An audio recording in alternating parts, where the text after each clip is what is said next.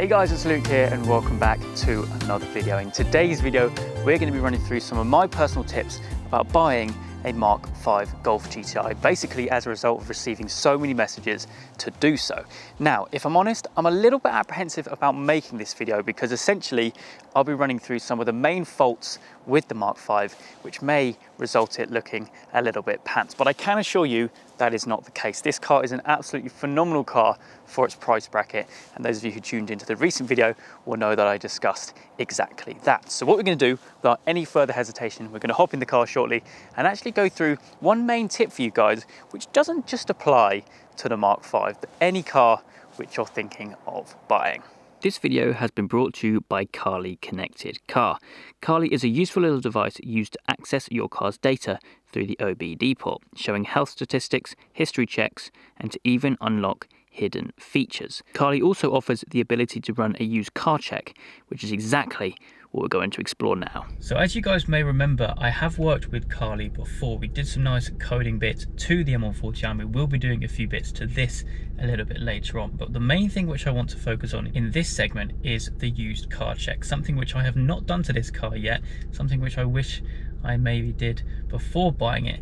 And that is here listed on the main features. Sorry, go back to that. So you can do a health check. So basically, if you've got any fault codes, you can check that, diagnose that, do some customization, i.e. coding, but the used car check is what we're going to be looking at. And the main features of this is basically to check if there's been any mileage discrepancies, whether the car has been clocked or anything. And also here, check driving behavior. That's quite interesting.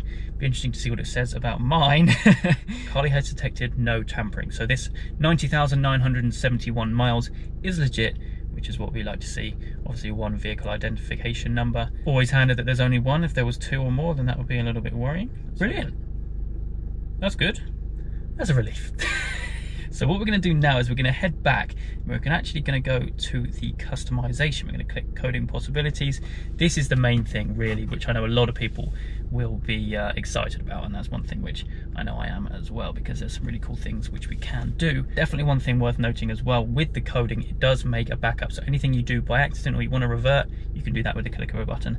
That's all nice and handy, but we're just going to check compatibility for coding and have a little play. So here we are. These are all the different things which we can code. Comparing this to the M140i, it's definitely a shorter list of things which we can do, obviously being an older car. Not as many ECUs which you can go in and code, but I think, I don't know, let's just go into this one here, read out. I mean, even just with this one thing, there's a long list of things you can do actually. For an 07 car, it's not too bad at all. Now this is one thing I'm definitely going to turn off, headlight cleaning. So that is basically when you turn on the washers, every now and again it will then do the headlights as well, an utterly pointless thing. And basically if the car's clean, it then sprays washer fluid all over the front of the car. So we're going to turn that off and we're going to code now on that, get that turned off, which will be lovely. There we go, coding was successful. Turn the ignition off and then on again. So that's off and then back on. And obviously it's not going to display it because it's not something which I can really check unless I put the washers on. But anyway, yeah, a big thank you to Carly for sponsoring this video. And with that said, let's well, go around the car and give you my personal tips of things which you should be aware about when buying the MK5 GTI.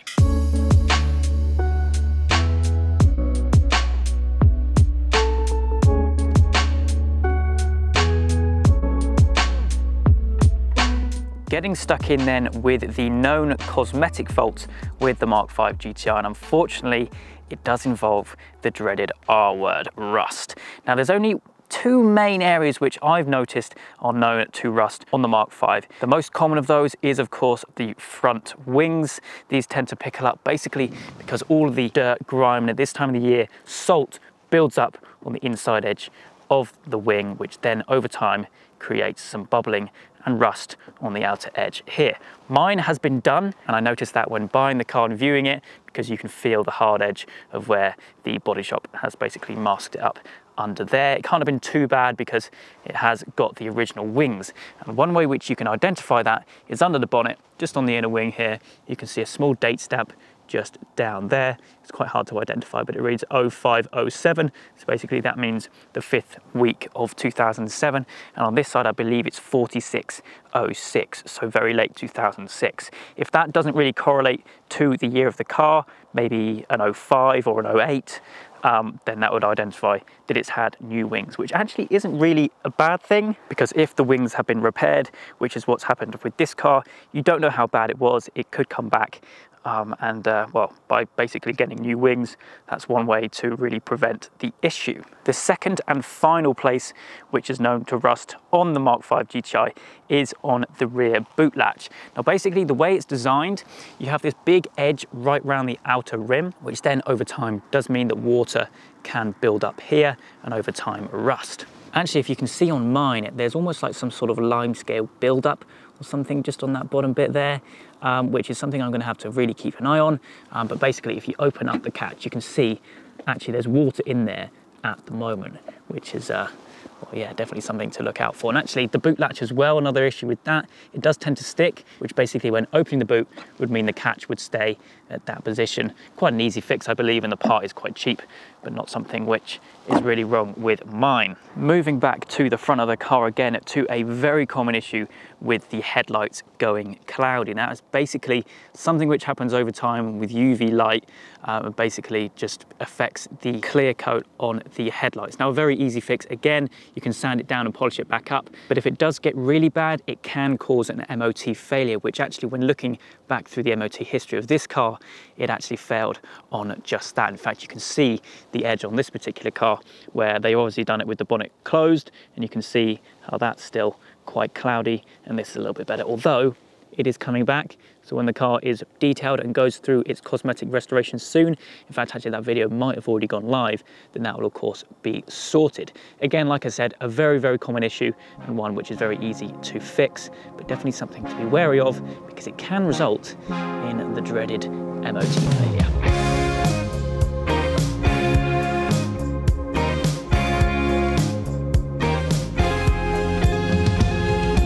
Now, as things are starting to get a little bit snowy here, I don't know if you can see the snowflakes coming down onto the car at the moment, we have the bonnet up to actually go through quite a few things to be made aware of in terms of maintenance to the engine and things which do need replacing over time with the Mark V GTI. And actually, the engine is quite warm at the moment, so I can warm my hands up at the same time. Lovely.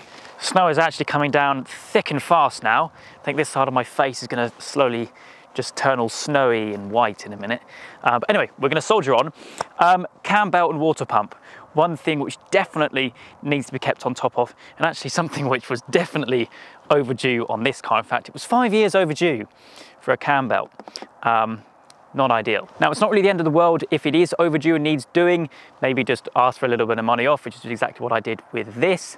But just get it done as soon as possible. If it means trailering the car to a VW specialist or main dealer, then do that.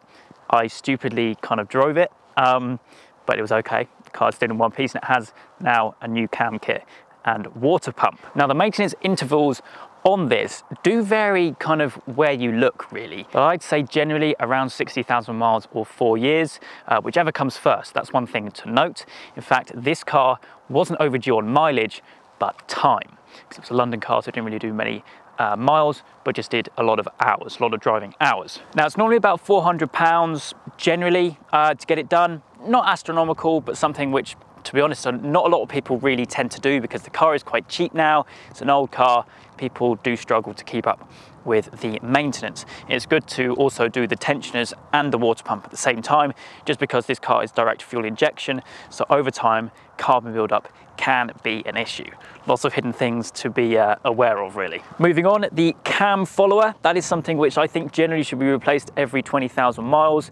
Only a tiny little thing which needs doing, but if it does fail and it does go, it can cause quite a lot of other big issues. So definitely something to look at doing. Please note as well that all of this has been done on this car.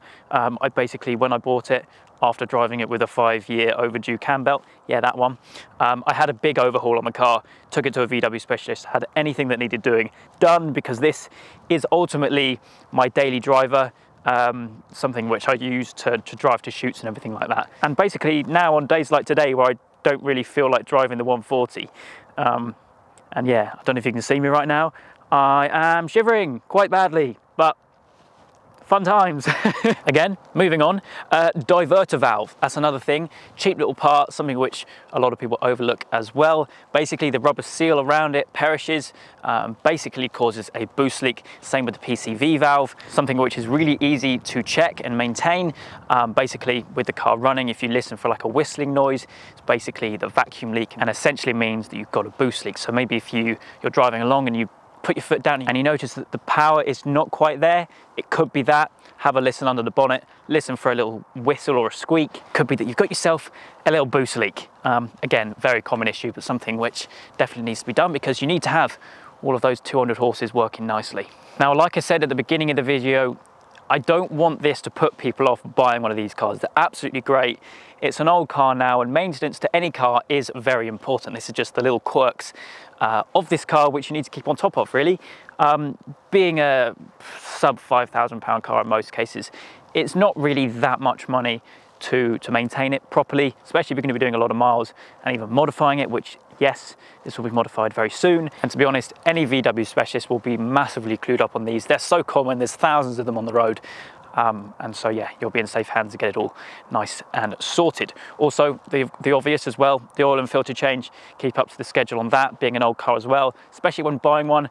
Look at the service history. If it's done a lot of miles, make sure the services have been done fairly regularly, and you should be onto a winner, really. But I think before my hands fall off, I'm going to hop in the car and actually speak about something which is relative to this specific car, a DSG, something which definitely you need to make sure of as well.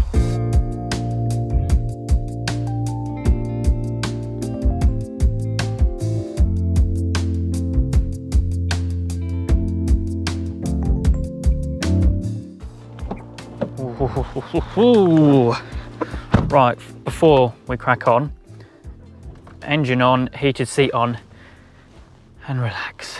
Okay, so like I said, there's one thing with, well, this specific car being a DSG which you need to take into account, and that is that the DSG has its own filter and oil, and so it does need to be maintained as well.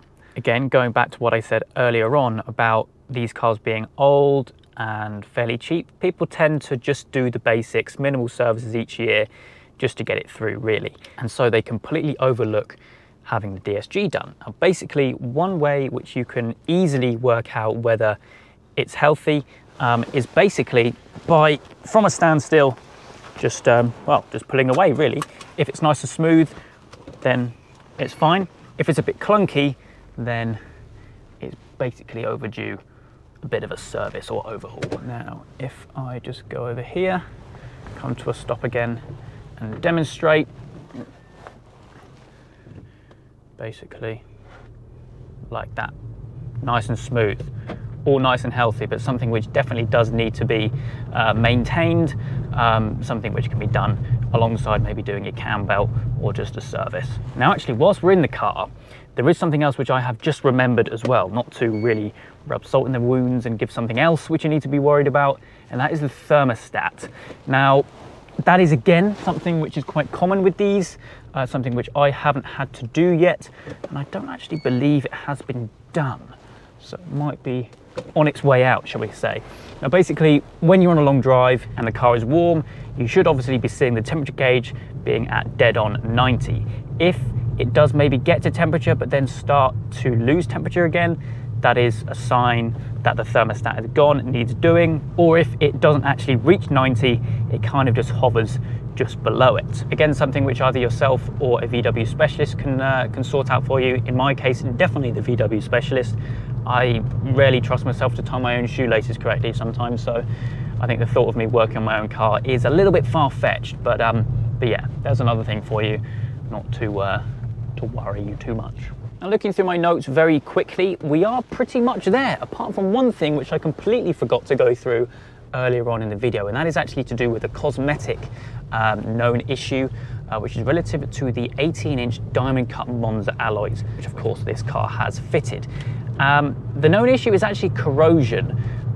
Luckily, before I bought the car, this car actually had a wheel refurb, so they're all looking nice and fresh, even though I do have plans to replace the wheels on this and also do some suspension bits. And anyway, besides the point, they do tend to corrode. And in fact, my center caps, which I do have new ones on order, have corroded. So it's obvious that the wheels got refurbed, but just not the center caps. That is obviously an issue when you get the car washed and maybe you use caustic products like wheel acid, all that horrible stuff, or maybe even just excessive salty roads like what we got at the moment.